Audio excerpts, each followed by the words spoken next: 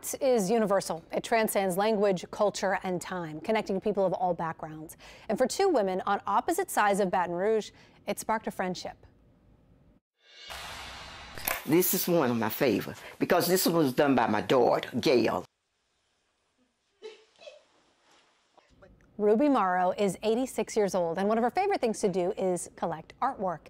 One day, a particular piece caught her eye, a painting of a stream signed Ruth, 78, and on the back, an address and telephone number. So Ruby decided to give the number a call, and on the other end of the line answered 98-year-old Ruth Gascon. I feel like I know. Oh, you know me. You know we all know one another. Oh, what a blessing. I want her to sit by me.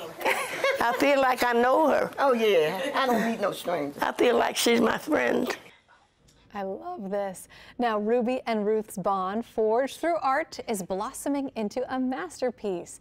And it's blossoming into a timeless portrait. Ruth says she doesn't sell her art anymore, but she still paints for fun and gifts her work to her friends and family.